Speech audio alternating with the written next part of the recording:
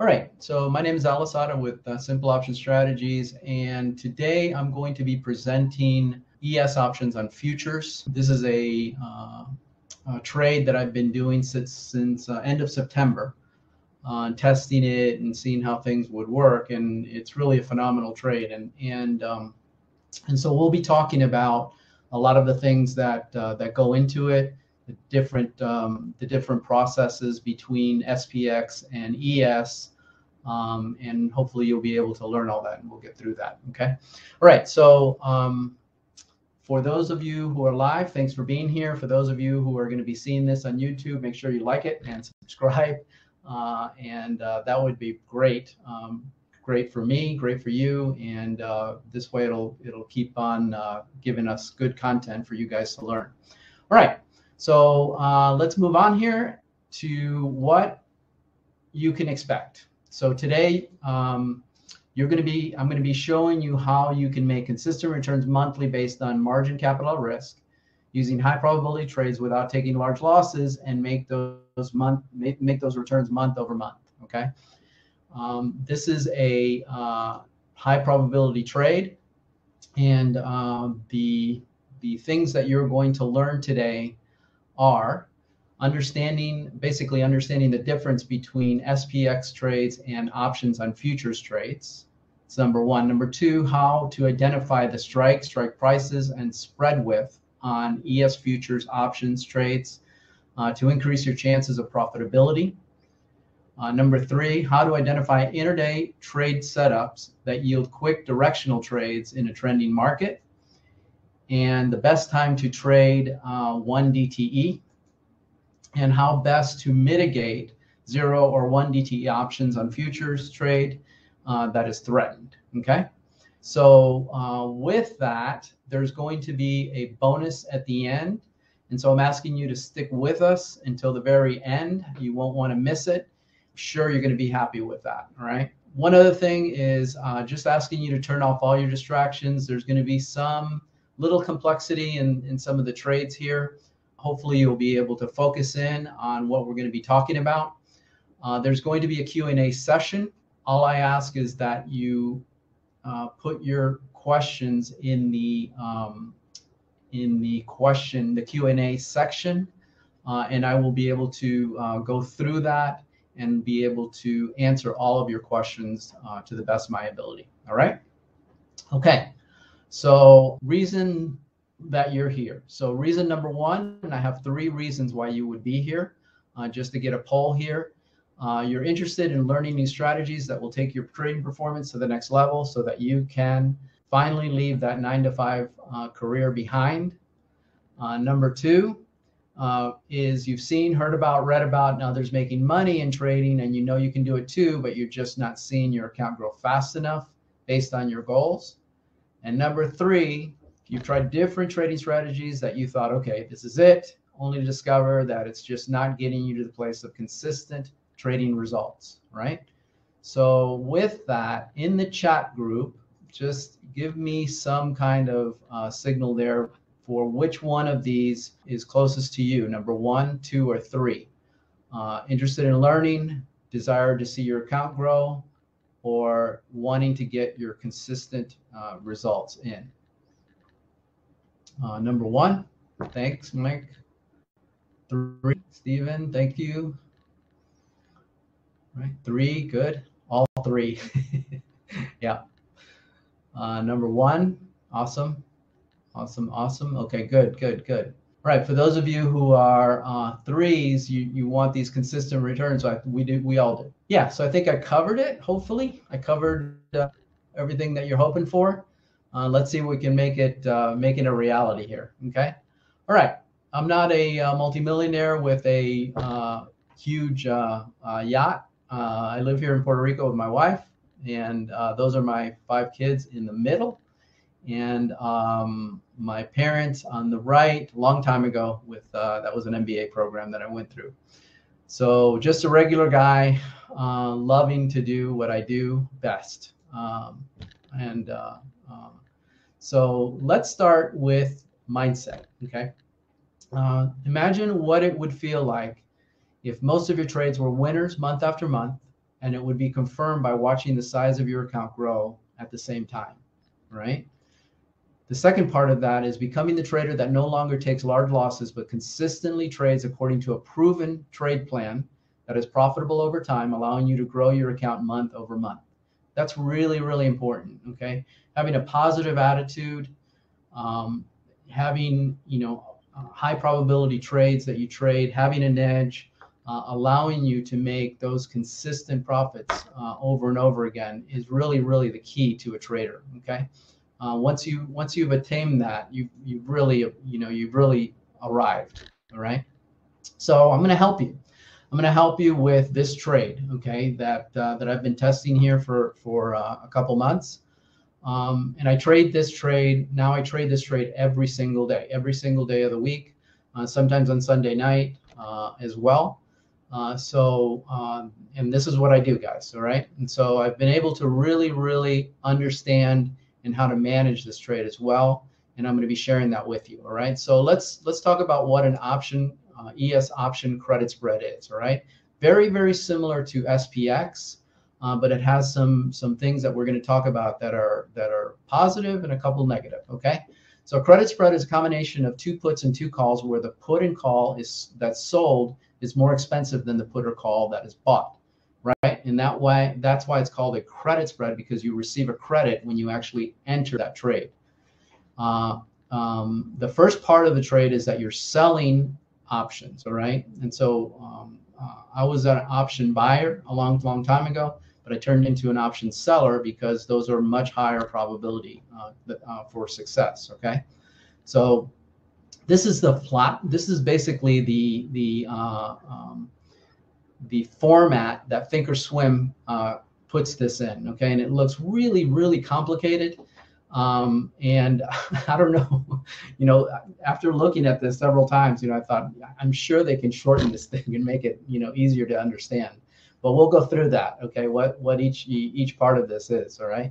But that's basically what you get when you sell an options, a futures options trade, okay? So you're actually selling the 37.15 strike price, and you're buying a 3700 put. Okay, so you're selling the put, and you're actually buying the put. Okay, and the put that you sell is a 37.15, and the one that you buy is the 3700, and that actually creates a credit because one is more expensive than the other. The next part about it is this is considered to be a high probability trade, and we'll talk about why that is. All right. Okay, so let's break down this trade. All right. So I showed you with this in the last slide, but let's talk about each part. Okay. So the first part is that the selling of contracts. So you're selling one contract here. All right. The spread type is a vertical. This is the futures contract, all right, that you're actually using to place this trade. And it's an option on that contract. The multiplier is 50. So normally you'll see S&P or the SPX, you always see like a 100 after it, okay? That's the multiplier, which means you're getting 100 shares for every point that you put on. In the ES options, they use 50 as a multiplier. So every 50 shares is 1 point. So it's cut in half, okay? And we'll see the math there in a few minutes here, all right? Expiration is that's what the expiration is. It's kind of quirky because it uses the week and then or the day and then the week, and then and that tells you where that is when you're putting on that trade, okay? The futures contract extension, which I don't even know what that is, but that's part of the trade that you'll see when you put it on. Then you get your short strike. We just talked about that. The 37.15 is what you're selling. The 3700 is what you're buying. That's the long strike, okay, and that's kind of the limbo that we use. All right, and the option type is a put, and the premium is $1.25. Now I'm going to say when you put on normally on SPX, okay, and it's kind of wrap your head around this, all right. The 125 is cut in half, right? So when you put on this trade, you're actually selling 125, and you divide that by 2, and that's actually what your premium is, all right? Because it's 50, not 100. So so think about that a little bit. Okay, so the risk reward on this is very, very similar again to a SPX credit spread. Okay, the only thing is, again, it's cut in half. So normally when you put on one trade on SPX, you're risking $1,000. With this one, you're actually risking $500 minus the credit, the 6,250, right? Because that's the multiplier. So so you're actually using less margin, and it's so that's one of the benefits that you have, right? So you can trade even smaller than SPX. Okay. All right. So the next part is the max loss here is $437, where again the SPX would be 1,000 minus the credit that you receive, right? All right. So let's go through the normal stuff that's part of an option that decays. Okay, so from 68 to 33 days, the rate of decay is 34%. From 33 days to 5 days, the rate of decay is 57%. And from 5 days to expiration, the rate of decay is 100%. Now I trade these. I don't use 5 days or 33 days for these. I only trade these 1 day and 2 day. These are 1 day and 2 day trades. For me, that's it. Okay, and that's part of the benefit of this as well, right? Because you're not holding a lot of money for a long time. All right, so let's talk about profitability factors, and there's 3. Number 1 is implied volatility. So volatility is in the market, right? When it's higher, you get a bigger premium. When it's lower, you have a lower premium, and it's a double-edged sword, because when volatility is high, you're really, really far away from the market, and you want to be far away from the market, but the swings are really, really, they're a lot. And so when volatility is low, what happens is you're very, very close to the money, and any jump, you can get breached, right? So there's good and bad with that. All right. Now that's profitability number 1. Profitability factor number 2 is theta. Theta is the rate of decay that an option goes through. So again, when volatility is higher, the rate of decay is faster. When volatility is lower, the rate of decay is slower. But every option has an end life, right? And it's always decaying, right? And that's why you want to be an option seller as opposed to an option buyer. All right, profitability number 3 is market direction. Now in this trade, with 0 DTE 7, SPX 0 DTE, my focus is trading that using theta, right? Using the rate of decay, because I put those on at the very start of the market. With ES futures, what you can do is you can do both. You can put them on, a little bit longer, and use the decay on that, and then you can also, if you're good with technical analysis, you can actually use those to to play directional trades. All right, and I use them. I do both. All right, I do both in my trading, and so it works really, really, really well. Okay, so let's talk about risk management guidelines, and I always share this with everyone. So if you guys have heard it already, just kind of close your ears and let me go through this for those of you who haven't. Okay, so this is really important. You always want to trade with a plan. All right, risk management is really, really important. You always want to try to trade with a plan. You want to determine what your max loss is and risk reward, and you want to know what you're getting into, right, before entering that trade. Number 3, you want to trade no more than 20% of your credit margin at risk. So if you have a $10,000 account, you don't want to trade more than $2,000 in that account. Okay, and you do that because sometimes you have to, close out your trade for a loss, or you have to roll it. and sometimes it takes a little time to do that, and so you're gonna tie up some money, and you don't want to tie up a lot of it. You don't want more than a 2% loss on a trading capital. Some traders use 1% for that.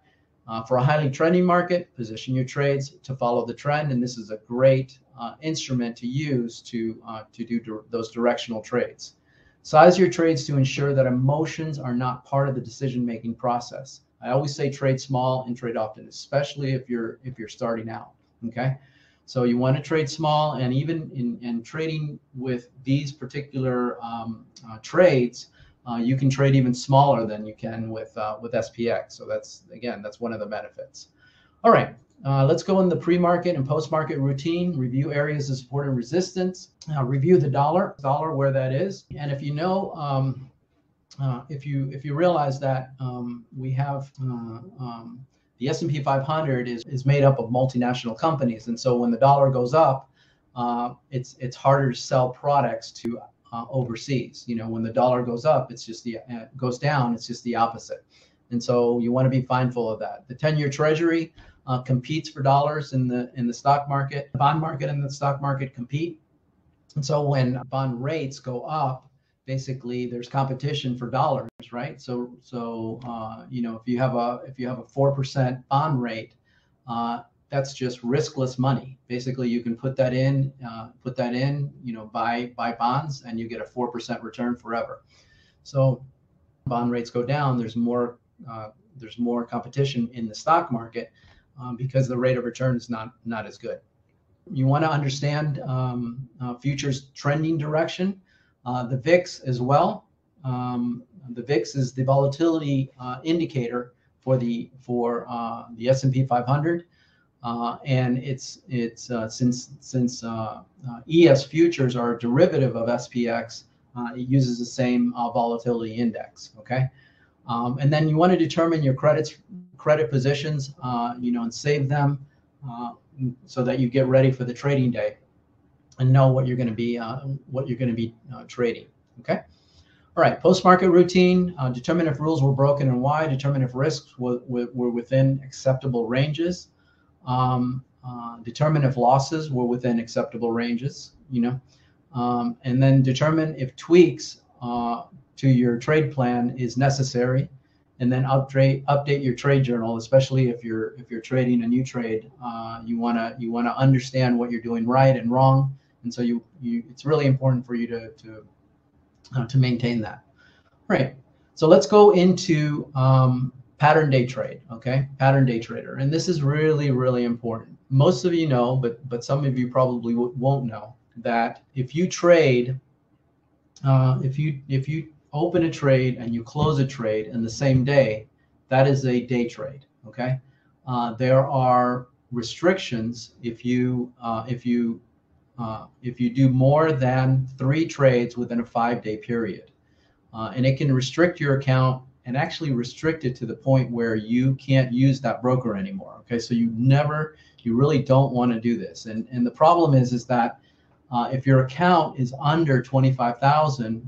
And this is one of the reasons that I wanted to learn about this trade and share it with you. If your account is lower than 25,000, you're susceptible to that restriction for pattern day trader. Okay, so anyone with an account that's over 25,000, you don't have to worry about it. But if your account is under 25,000, if you trade those 3 day trades within that 5-day period, if you go over that, if you go for 4, then they can restrict your account, and you're no longer able to trade with that broker. And that's a change that was made this year, and so you really need to be cognizant about it. However, with options on futures, you don't have to worry about it. There's no PDT restriction on that. Okay, and you can start trading with a couple $1,000, and you can go in and out, and there's no day trade restriction on that. Okay, and this is one of the great things about this trade. All right, so to avoid being flagged, you can limit trades to 1 trade 3 days a week, manage trades from multiple accounts, trade wide, iron condors, or you can trade options on futures spreads, and it's not subject to PDT restrictions. And that's where you want to go. Okay, that's really where you want to go, because you don't have to worry about anything else here. All right. Okay, so let's go into the trade strategy and what it's how it's made up. Okay, so first let's compare SPX to ES, right? Okay, number one, overnight risk on SPX, yes, and the reason is because at 4 o'clock you can know, the SPX options are you're not able to trade those anymore. From 5 o'clock in the afternoon on a weekday until 9:30 the next day, you have no control of how you can trade, how you can manage the SPX options. With ES options, there's no overnight risk because you can manage those trades through the night. Okay, so and a lot of times I get up at night and I actually manage those trades. All right. The multiplier, I referred to this earlier, for SPX is 100. For ES it's 50. And so again, you can start with a smaller trade amount. Okay. SPX has a greater margin requirement than ES. So there's the greater margin requirement for SPX, less margin requirement for ES, and I'm going to show you that, and how that math works. You have the ability to roll trades into later expirations. With ES, you do not. All right, because it's based on the contract that you're trading on that particular day. So if you want to roll that trade, and we'll get into this, if you want to roll that trade, you have to close it and put it into the next contract. So you close a trade and you open it in the next contract, or you can roll a trade within the same contract, and it's called a condor. Okay, but that's part of the downside on ES, that you can't roll into other expirations, right? SPX is cash settled, so if you have a loss, right, they'll take money out of your account. On futures, basically, it's futures contract settled, so they don't take any money, but you'll get assigned a futures contract, and I'll show you an example of what that happened to me, and I'll show you what occurs, okay, with that. Okay, so that's a big difference as well between SPX and ES. And then third, or the last, I'm sorry, is commission fees are less expensive on SPX. They are based on the contract, okay, and commission fees are more expensive on ES. However, if you position it right, and I'm going to show you this, right, you'll actually use less margin for ES trades, okay, because of the multiplier and the smaller requirement of margin.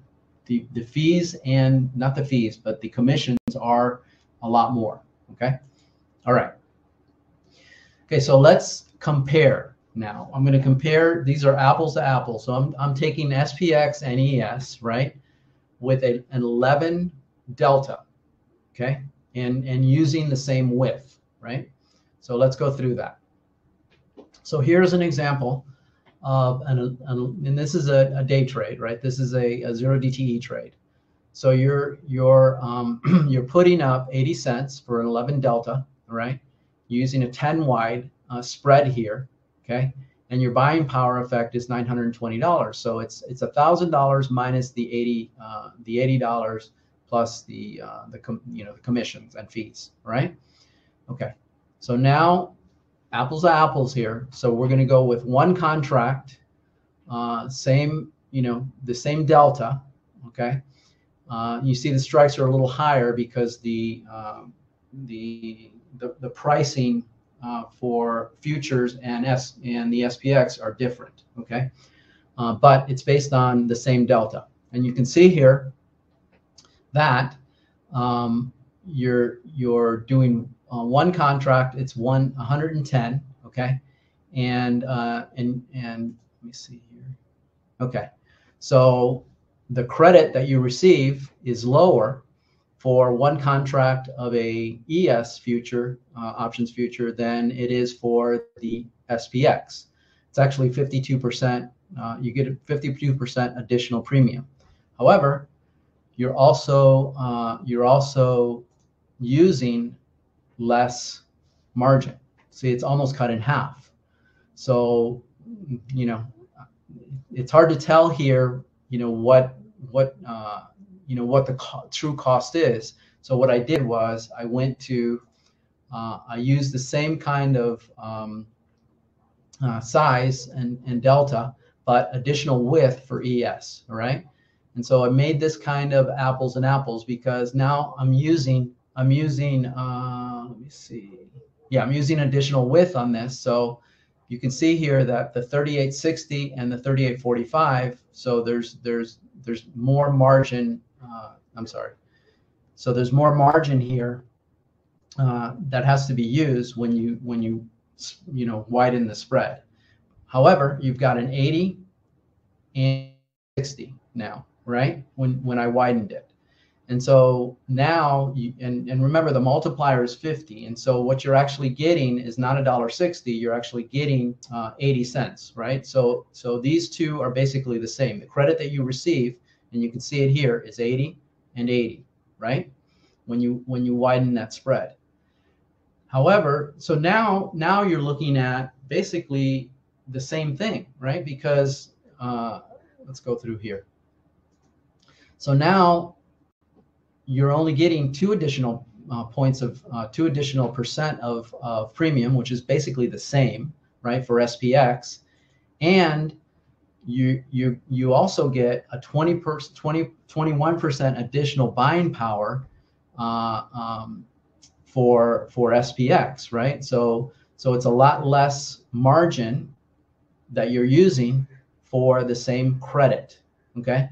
As long as you're putting out your spread with a 15 wide rather than a 10 wide.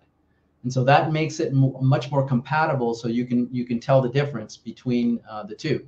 So you're actually using less margin. So basically, if you use less margin, you can trade bigger, okay? And the credit is almost identical, right? So the 250, or over 350 in fees, can be mitigated because you're getting basically less. You're having to use less margin for your trades. So instead of trading, one contract, you can trade 2 contracts, and you'll get much more credit doing that. So those are basically the comparisons that I went through. And I thought, wow, and what I thought was, okay, the commissions are higher, the buying power effect is higher, but it's really not. It's just the opposite. And so you're getting actually a better efficiency using the ES on the options on futures. All right.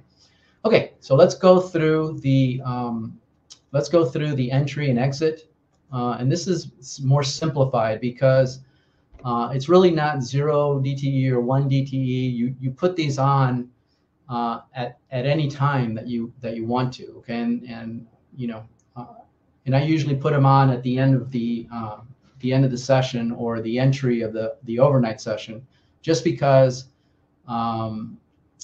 typically it's a much less, the market moves less volatility overnight, okay, than you do in the regular session. You have news events, you have all kinds of things that happen during the day, but at night, basically, there's the market doesn't move that much, and it's less volatile. All right. All right. So enter spreads the first hour, within the first hour of the overnight session. So I usually put them on around 6 or 7 at night. Okay. When I put them on, or a lot of times I'll put them on when, there's patterns that the market has, right?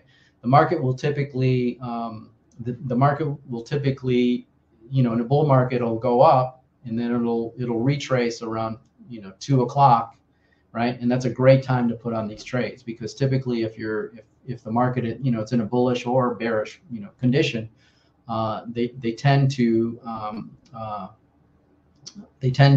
pull back during those periods of time. Okay. So I do put them on overnight, and then once I take my profit, I'll wait for the right condition, and I'll put on another one. All right. So the premium that I use is between $1.15 and $1.40. So the delta, compares to about 6 to 8 in delta terms. Okay, when I put them on, take profit. I use 10 cents or 5 cents for each spread that I put on, or you can let it go to expiration.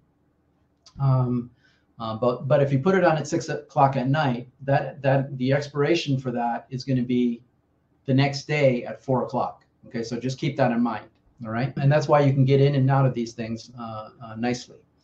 I always, still you can use a 2x or 3x to short the short strike to take a stop loss. That's perfectly fine, right?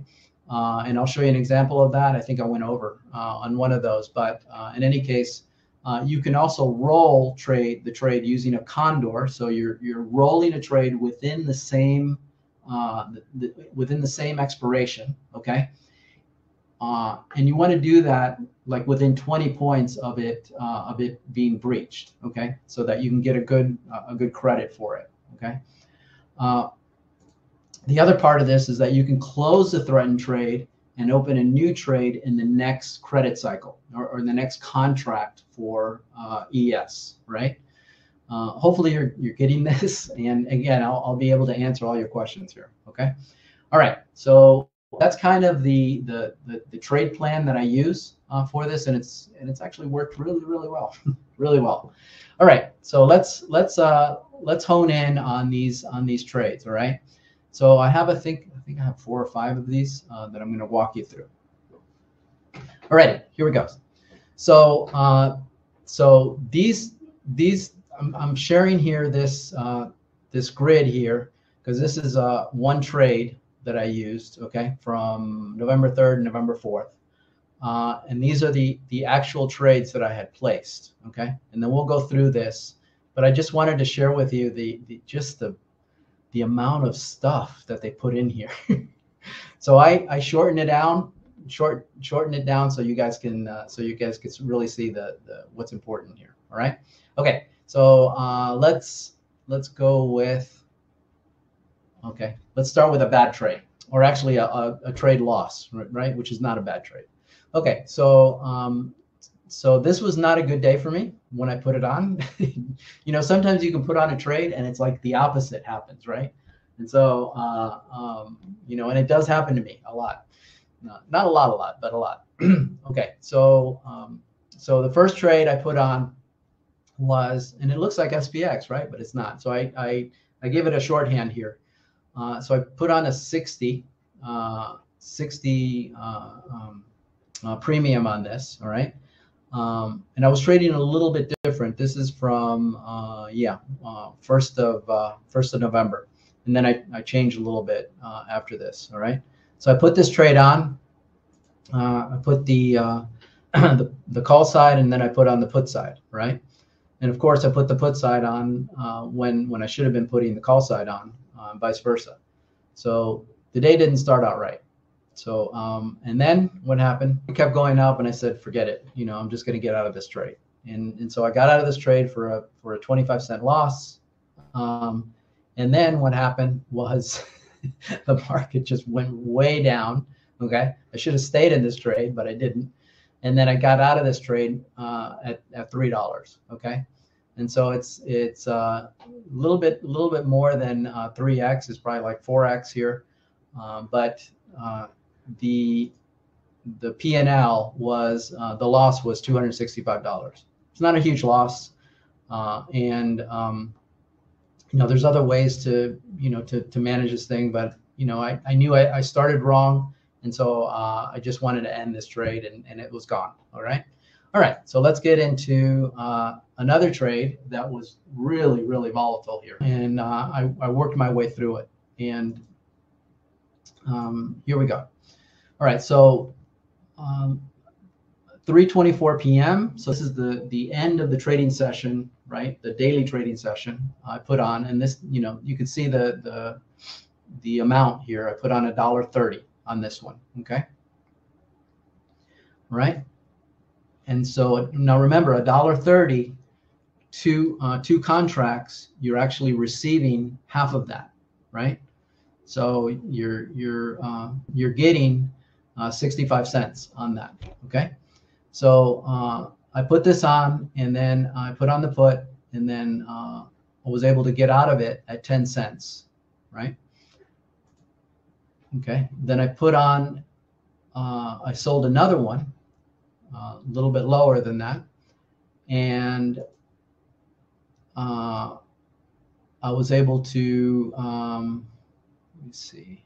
So I sold at 110 and bought it for 5 cents. Okay. However, you can see here where this went. Okay.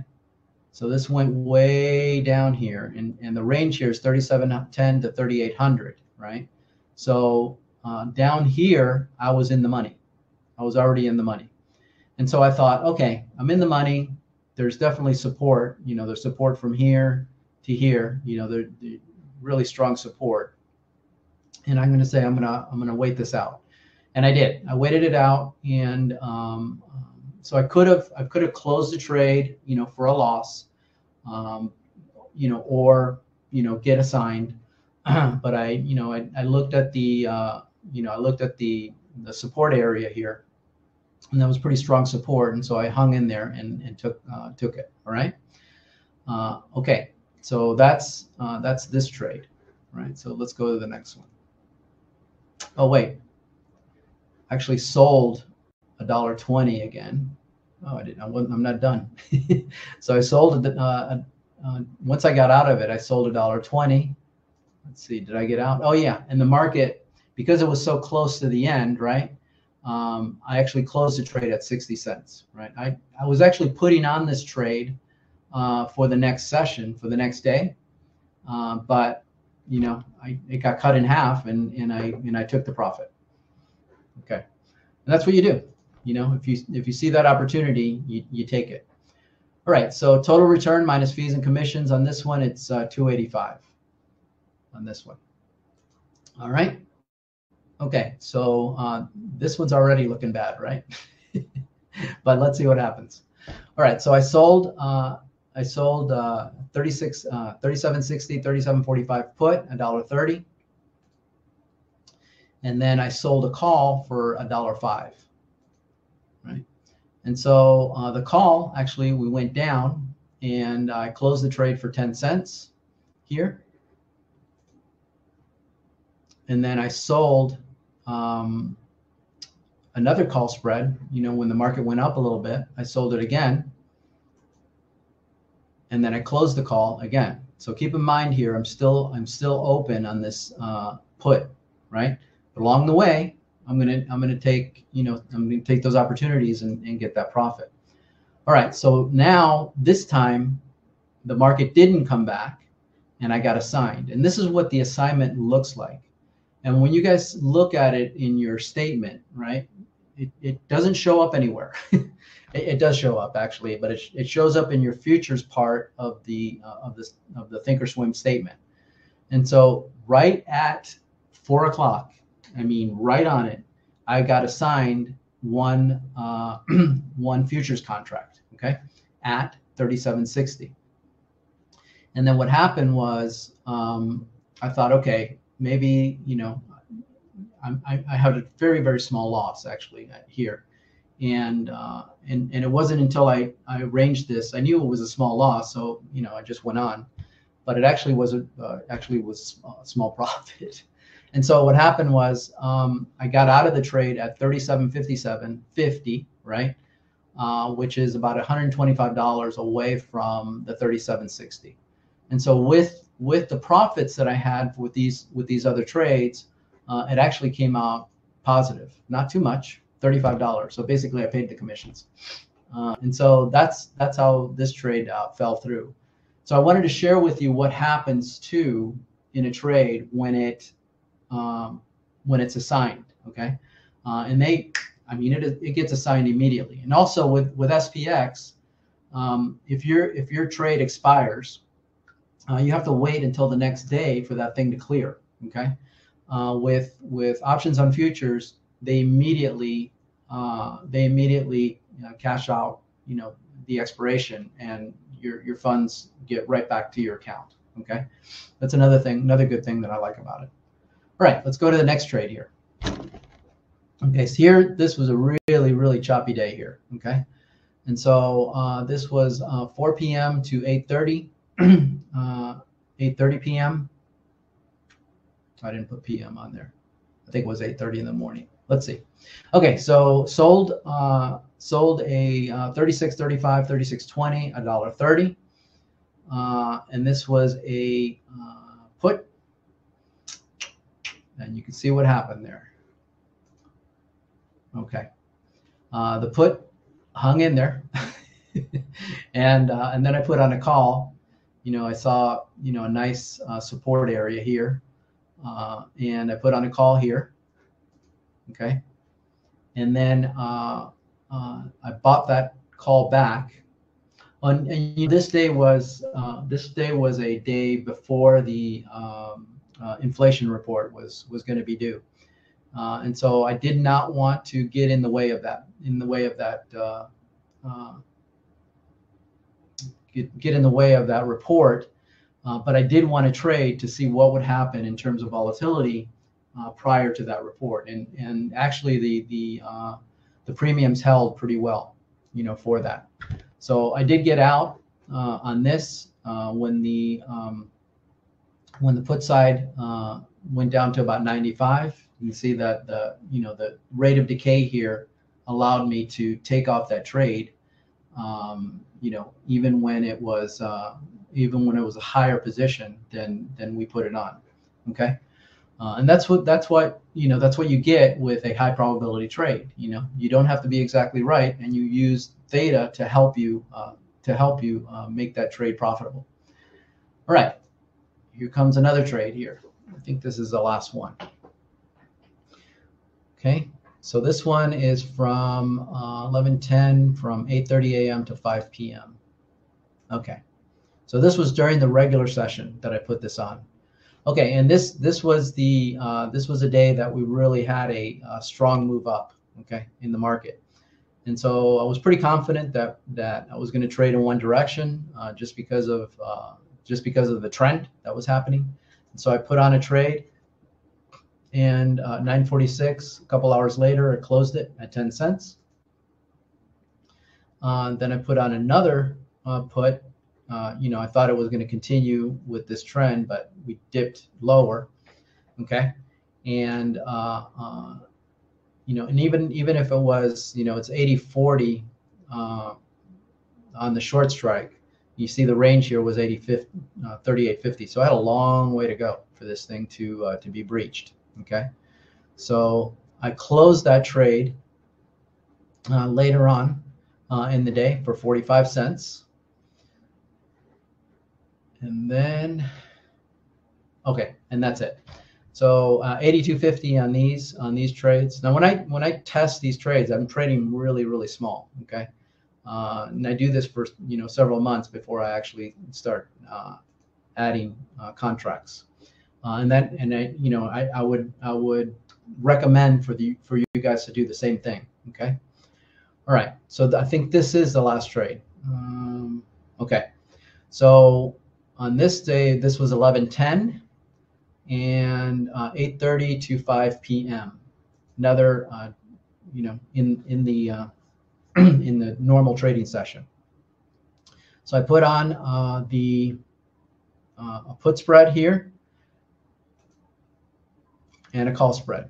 Okay, so this was almost the SPX equivalent, right? Close the call spread 35 cents and close the put spread for 10 cents, right?